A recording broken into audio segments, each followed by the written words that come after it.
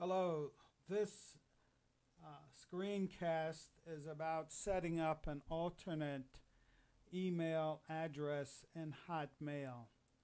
If it ever turns out that for some reason you're not able to get into your Hotmail account, you can ask Hotmail to send your reset password or the ability to reset your password to another account.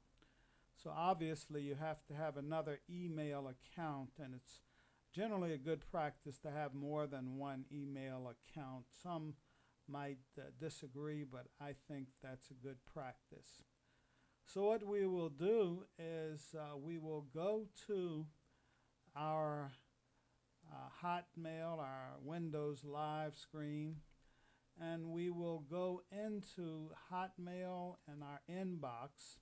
This is assuming that it has not happened yet, and so therefore what we will do is go into our inbox. We will look on the right to where it says options. We will click the down arrow and then go to more options. At more options, we'll go right to managing your account and click the first option, which is account details. At account details, this may be the most confusing part, but we'll see account overview and information relative to our account. At this point, we'll look down to account security. And then account security, we'll go to the second item, which is security info, and we will click manage. At this place we will have the option to set up an alternate email address.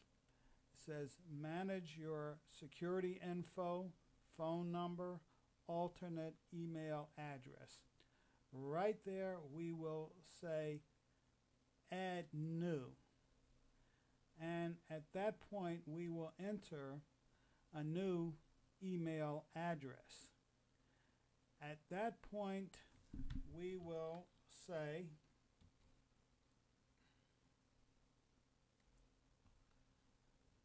enter that address and then save it.